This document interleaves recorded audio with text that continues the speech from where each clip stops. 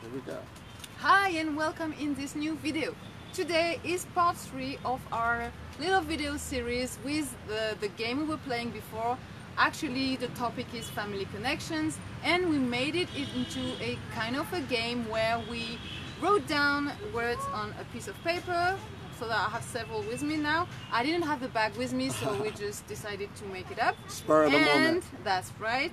And Eddie Tom is going to pick one paper where something is written on it, and from that sentence, that word actually written on it, we are going to start talking about family connections linked with this topic, the word basically on the paper. Wow. Right? And one of them I don't know what it says, so that's right. going to be the thing about it. Exactly. It's a bit, I made it more... But it's good because it all deals with real life issues. That's right. Being on the pranic journey. Okay. Awesome. So are we ready? Oh, absolutely. Let me shake all of that. Let's go ahead and do this. So I want you to close your eyes in case you can recognize what is written. All right, let's go. Let's go for it.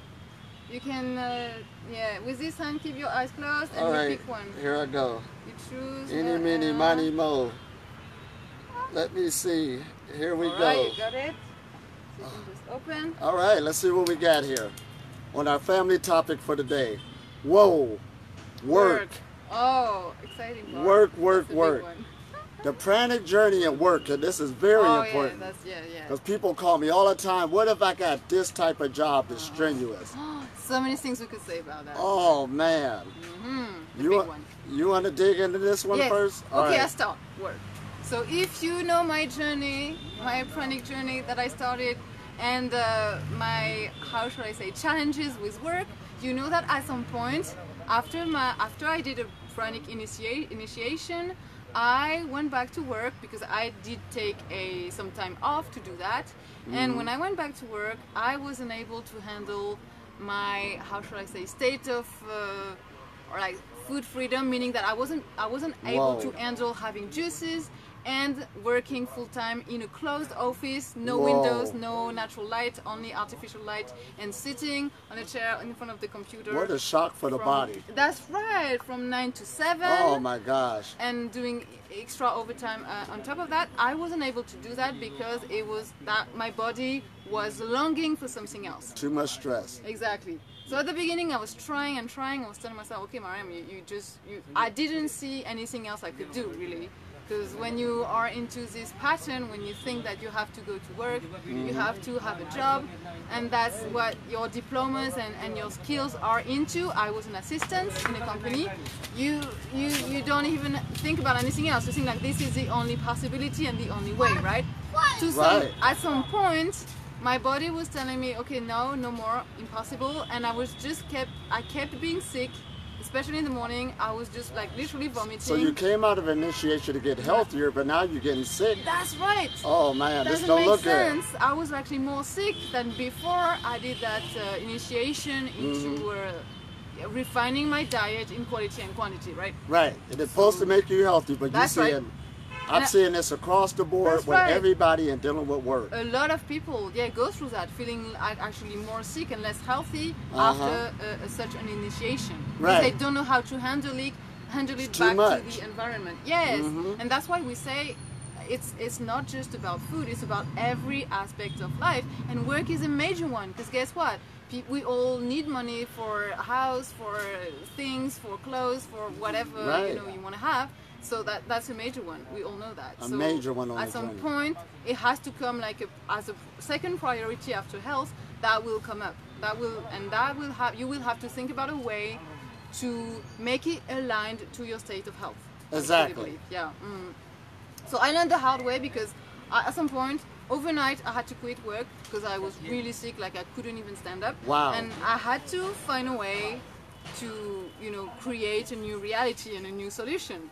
And I trusted myself, I followed my intuition, started to create events in a field area that I was looking up to grow into, right? Health and wellness, the pranic journey. So I started to connect with pranic people, with people doing yoga, qigong, meditation, all of that. And that led me to grow, okay? And from there, I did my own little journey, grow through that.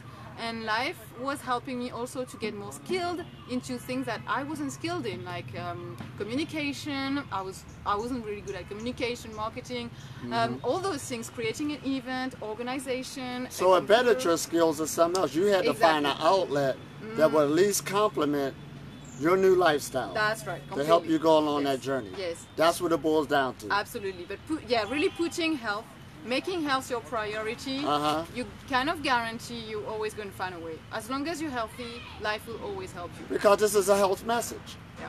Now, because that was reversed before, you coming out of something that should make you healthy, give you more freedom, but it put you in more bondage. Oh, yeah. And that was due to lack of understanding until you had to really tweak it out. That's a lot of people run into this. Now, let's get into this now. Yeah. Work, our job, our livelihood in life. And we got, across the board, all of us is dealing with this thing where we do need to work to a degree. It ain't got nothing to do with money. You need to do something, building a house, taking care of people. Even if you got to a community where you put all your skills together, there's a quality that you must bring to the whole. That's right. And you can't bring it to the whole if you're sick. Of course. And you can't bring it to the whole if you're pushing yourself too fast, trying to do something that's good, but it's doing a reverse effect. That's right. And not only is it unfair for you, it's unfair to the people who's dependent on you. Absolutely. See, we don't look at that. Not only that you weren't no good at work, you know what people come into that, you're making the job harder for everybody else. Because they expect you to do your part to keep up with the pie, and I don't care what it is. That's right, yeah. Now, dealing with these jobs and dealing with the pranic journey, of course, when you first come into it, you're still going through a detoxification process. This is why now, as I teach the message, it totally changed. Because everybody got to get back out here and get back into their old lifestyle pattern and slowly tweak it to fit a new pattern. See, even if you're a stay-at-home mom, that's work. Taking care of kids, they running, they got all these wants. And you up there want to be food-free, and you did this initiation, just think it's going to happen like that. That is not the ball game. And people is running to an inverse effect. That's right, absolutely. That's why when we say you eat your way to breatharianism and lightening up your diet, this have to be more realistic so that you can get used to these new energies. See what you need to tweak out in your life so that it will get better and better on your journey. Yeah. And then you're giving your body time to get used to that new level of health. That's right. See, even though we say eating fruits is healthy, they ain't healthy in the beginning. You go on fruits too fast, oh, yeah, that won't. Your mind didn't catch up, because keep in mind that your physical body is your mind. You are still craving the old frequency. So therefore you're not happy, you're not healthy, because as we teach this message, we're teaching holistic health. Now look at that word, holistic. And it's going into optimal health. Now they ain't saying it though, but we're teaching an immortal message, not dying, regenerating.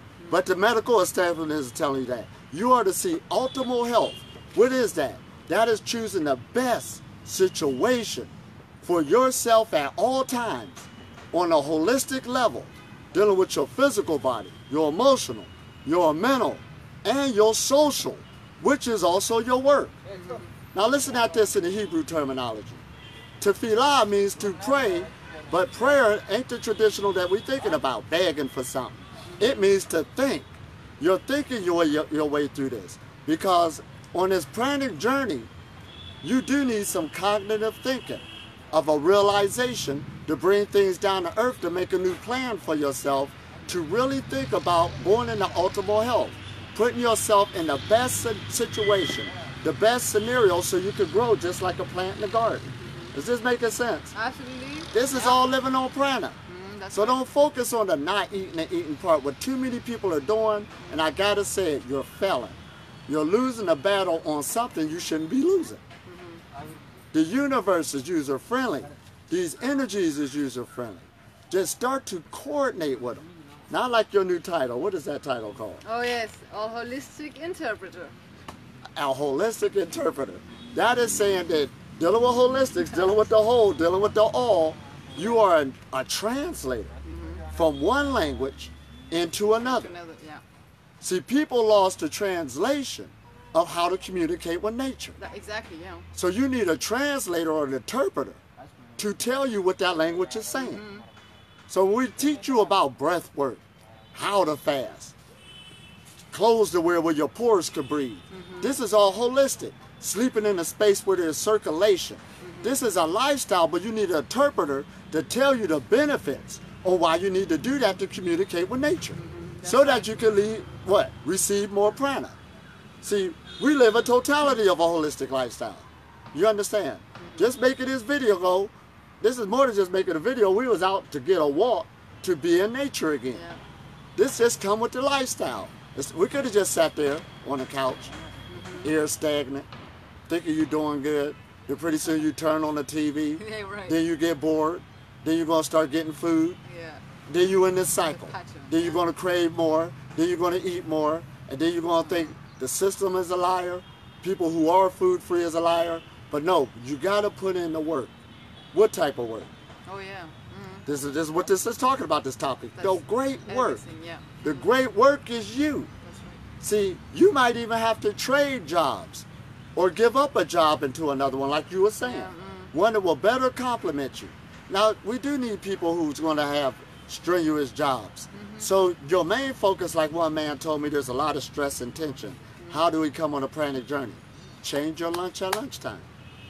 Instead of eating at lunchtime, go work out. Go meditate. That's right. Go bring. I had a strenuous job once upon a time, but I still managed to become pranic because I took advantage of every opportunity. You understand? That's right, yeah. To rechange myself within the job, and then over a period of time, the universe set up a situation where I was able to leave that job to brought more health to me, or more energy, or less stress, and it complemented. Now, but my first thing on this journey, and I'm going to be clear, when I came into the journey, I had to make up a choice in my mind. If this job that I'm working cannot pay for the things I need, I don't need to go over that to overstress my body. Absolutely. Very key what you say. This is about giving up stress. That's right. A little as possible. Yeah. See, the body can handle stress, but it's too much stress that closes off the energy, closes off of you being fed. Yeah. You really got to understand this. Is this making sense? Oh, absolutely. My gosh. Absolutely. And there are several levels as well, as you say. Okay, we could be at a job at some point, and being okay with that at one level of, let's say, of our diet refinement. Right. Then we feel like we need to shift from another one. Like for me, I was working for years on the computer on online marketing or creating events online, but then I realized I couldn't do that no more. Those past months, there was a major transition. My body needed something else. My body needed more physical connection and changing environment and all of that. And you can't suppress that because it's like a call, okay? In a call, and you just have to follow. Basically, what we could call a life mission and expanding, you know. Right. And you just follow that. But it's not like, as you say, it's not like we gotta find that one passion that is gonna be for life forever. But it changes. It's an evolution. It's constant. Right. Because we're constantly going into one life to another to another. That's right. I talked about it in one video about our past lives. Your past lives is in this life. Right. Look how many different transitions you made so far. You were somebody's son, somebody's daughter. You had your own family. You was a wife, a husband. You're a person at the workplace. We're constantly bringing on these new characters. You understand? But going back into this work, in the Hebrew terminology, avod is work, but avodah is love. So your work and your love is the same thing. So what you're working in shows your love for nature. So now, this even changes the concept. Even if you got a job that's harming nature, and this is what's happening across the board, you know, people are in there for the money and stuff, you even have to look at that because it's still an energy, a frequency you're catering to. For instance, in the food industry, for instance, there's 1 billion people who are selling animals just for their livelihood. I don't mean they're eating them, but they're doing it to provide for their families. So it takes time for this new transition to come upon us. Not only single, you know, as a single person working on yourself, even collectively as a group. So we got to work together again. And the pranic journey, everybody's living on prana, but it's how you harmonize and refine these energies and take your time. So you won't fall into that, I'm going to become pranic in 21 days. Go back to your old job and you're going to run into failure. I'm going to straight up say it now. We got to stop shooting around the bush. That, like we said, the days of instant gratification is over, and we got to understand the work and the effort we got to put in, because that's what we do anyway on everything we want to learn. You want to learn how to run a marathon, you got to go put in the, today I did a mile. Next week I did 2 miles. You understand? Yeah. Music the same way. When you want to become good at it, perfect practice make perfect. Let meditation be your foundation, and nobody likes it in the beginning. Yes, we all give it up, so we got to tell the truth now. You have to work to become better, to refine these energies and go off into perfection. This is what it's all about, and it will become easier and easier. Here I go again. No eating and drinking. You see me sitting here. You see me falling out, but this was years of refining. Years of working, years of learning myself, years of getting information, and years again to learn how to nourish myself from the other sources. This is about self-realization till you know it's yourself, your confidence get picked up, so I'm no longer afraid of me. Who is me? This is me. This is my imagination. Yeah, absolutely. This is awesome. That's right. And the reason why we have to take time in that process is because if you think about it, like, for example, for me, food refinement or this pranic initiation led me to question the work aspect. So just questioning the work aspect and starting all over again from scratch, okay, like that's courageous. Yeah, and but it does take, it creates stress over the body because it's a big transition. It's something new. You know, you're opening yourself to a new universe, a new world, right? And so that you can't focus on that and focus on the food freedom aspect at the same time, because that's two major changes to your body. Can you imagine what you put onto your body when you just focus on two major changes at the same time? That your body, I mean, it requires love, it requires time to change and to transform and to align. So it's about self-love, really. We can't put on so much stress to our body just because we want to do things fast. That's not okay. And you had a good video where you talked about okay, living on prana, you really got to focus on yourself. You understand? But how can you do that if we're living in this society? I love your video where you talked about you got financial problems on your mind. Oh, yeah. That's an energy that's leading you totally the other way, so it's hard to focus on yourself. That's right. So that's good when you brought that up. Well, yeah, because a part of your mind will always be focused on that, whether it's conscious or less conscious. That will be always there. Just like if you have children, the part of your mind is always constantly focused on the children. That's how it is, okay? Right. Same thing. Absolutely. Yeah. So if you got those energies coming apart, so therefore that's why we talk about this it's a holistic journey. Everything has to be holistic. So you can bring it back how it's supposed to be, so you won't have all that on your mind. Yeah, that's right. Still working. Oh, this fly is blocking the camera. Oh. I was like, why did this go dark? So, yeah, so you won't have that other aspect on your mind. Yeah. So you do great videos even talking about the financial freedom aspect. Yeah. And now you got a lot more time to focus on yourself, which is focusing on prana. Yeah, totally. So don't think that money don't have nothing to do with prana. Yes, it does. It's a currency, a medium of exchange. But it's how you use it. It's how you spend it, and it's an energy. And if it's pulling you from your center, you know you're doing wrong because you'll feel it in your body. That's right. Is this making sense? Right. Yes. So we gotta hit these issues so we can rechange the structure of how the spiritual path. We don't even need that word. The energetic path is supposed to be a working with sound and light. Yes, and about work, you also want to, choose to pick up a work or a field of creativity, a career that is aligned to your level of wisdom, or to actually the level of wisdom you want to reach if you feel like you're not there yet. Because the truth is, for example, if you refine your diet and you go for vegan for health reason, whatever, planet, animals, it's not just for us that we are on this path, right? It's also for the planet and the other living beings. Right, I believe it's a collective grows in consciousness. It's not just individual. Right. So for this reason, you may not want to work in a field that is damaging to the planet, to animals. And for example, I'll give you like a real example. At some point when I was like broke, I thought I would do almost anything, like almost, not really anything, but and I had a family member who was working into the field of leather industry.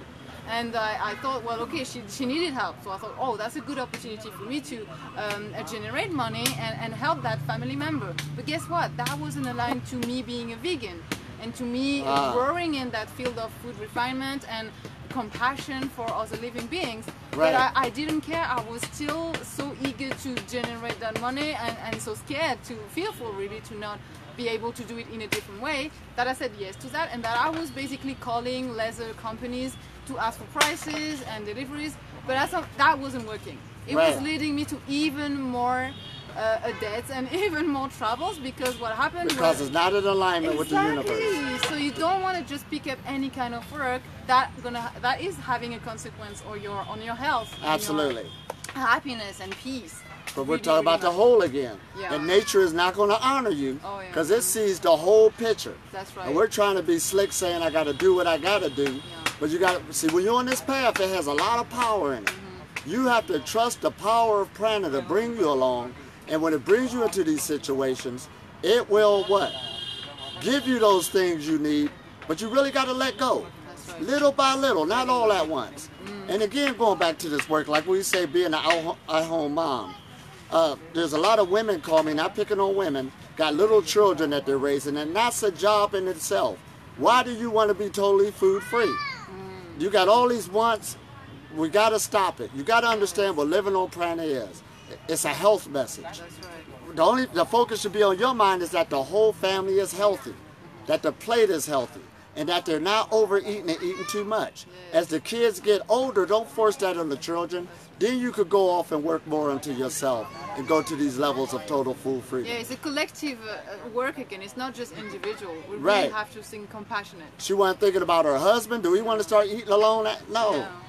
People being selfish for other reasons. You got to ask yourself, why do you want to be totally food free and such and such and such and such? You got to grow into this and work with yourself step by step, because life is a continual thing. And one thing that is the truth, change always comes. That's right. And faster than we think, actually. If we like really, I wouldn't imagine my life today is completely different from like 5 years ago. Oh, absolutely. It's like, totally, it's heaven. We in India running around. Yeah, so it really comes. But it's the least expected way. I could say, yeah. And we're glad to share this with you, of these experiences, being on this journey.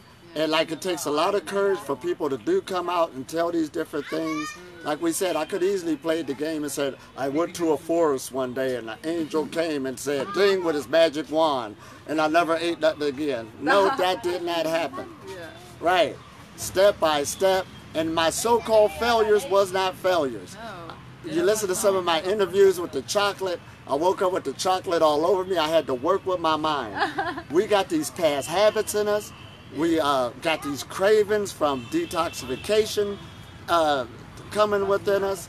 This is real, folks. So that's why you want to love yourself, take your time, and just keep it seeking the energy of health, and it will come meet you more than what you realize. Your body's like a rubber band. It takes a lot of energy to be unhealthy. Whoa, it's easier to be healthy. You really got to think about it. Just like it's easier not to eat than it is to eat. Once you put that self-realization together, it will click. And you're off to the races. Why would I go eat something now? It's an evening time. All it's going to do is put me to sleep. Right now I'm full of energy, and we're running around all over the place. All right. Now this is awesome. You got anything to add? No. Oh, that's all right. So we hope we helped you. Stay on the path. Keep up the good work. And for those of you who never heard about food freedom, I guarantee this is not going to be the last time you're not going to hear it in this day of age. We're going to keep on moving on, and we're on our Breatharian campaign right now. Absolutely, yeah. We're traveling around educating people about being on this journey, what it is and what it's not, from myth to reality. Have a nice day. We love you. Bye. Talk to you soon.